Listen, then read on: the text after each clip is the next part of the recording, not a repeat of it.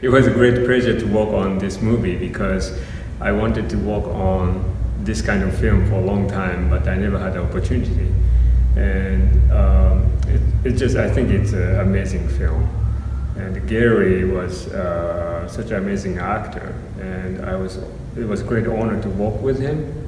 And he really did an amazing job of acting, and I believe he just disappeared and became Churchill. And it was amazing, and he was a very kind and sweet person to work with.